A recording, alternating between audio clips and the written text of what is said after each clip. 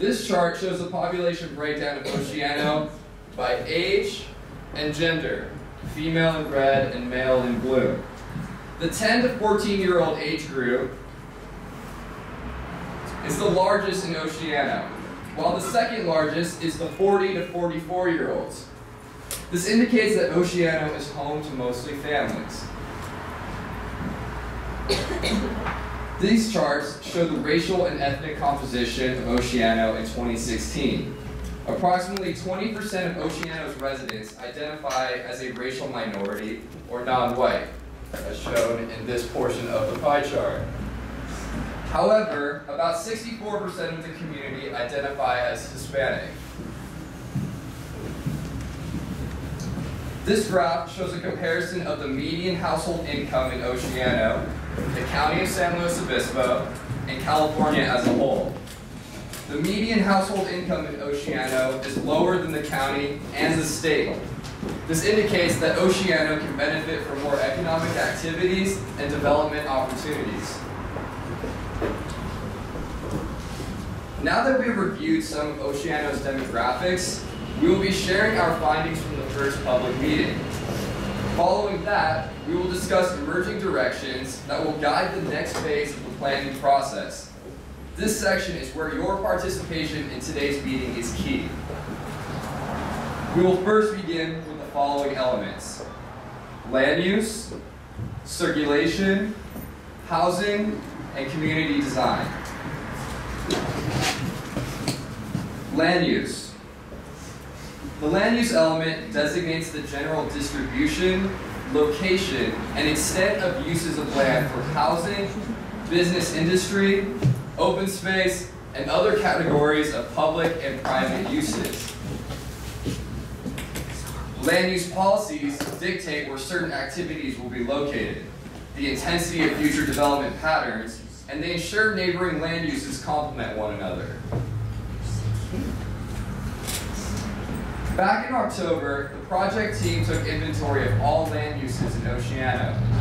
This inventory showed that the main land use categories in Oceano include residential, shown in yellow, comprises almost 2/3 of Oceano's total acreage. Open space, shown in green, comprises almost 14% of Oceano's total acreage and is located mainly on the periphery. Public institutional, shown in blue, accounts for roughly 13% of Oceano's total acreage and includes the treatment plant, the airport, and the elementary school. Commercial, shown in red, and industrial, shown in purple, account for less than 10% of the total acreage within Oceano and are concentrated mainly along Highway 1 and Pier Avenue. In Oceano, there's almost as much vacant space as there is commercial and industrial, meaning there's room for infill development.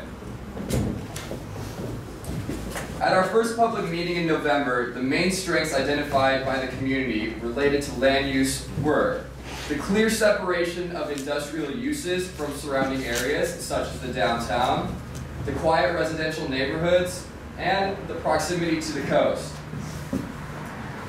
The main obstacles identified were the use of the land in and around the airport, and the presence of vacant and underutilized lots. The community's primary aspirations for the future were more family-friendly spaces, better access to the beach, and an improved town center. With these strengths, barriers, and wishes in mind, we identified a few key directions for Oceano. First, the addition of sidewalks and crosswalks to help secure family-friendly spaces and preserve the small town feel. Second, the redevelopment of land in or around the airport to help improve connections between the downtown and the coast. And third, that any infill development must be complementary to the existing character of the community. Circulation. The circulation element provides an overview of the current conditions of transportation facilities and operations as they relate to the movement of people, goods, and services throughout Oceano. Good circulation is critical because it directly affects social interaction, health, safety, the economic environment, and physical development patterns. This makes coordination with the land use element extremely important. The circulation element includes an analysis of existing roads, sidewalks, bicycle facilities, and public transit, as it seeks to improve access and mobility for the community. This map shows the existing Oceano roadway network. Oceano is primarily a traditional grid pattern system comprised of arterials, collectors, and local roads. Arterial roads, such as Highway 1, carry higher volumes of travelers at higher speeds.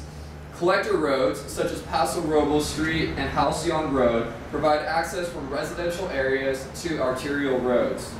Pier Avenue acts as a collector, providing access to the beach and the dunes off Highway 1.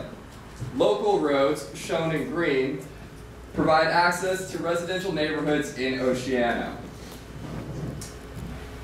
During the land use inventory in October, the planning team observed and recorded the sidewalk conditions of every parcel in Oceano.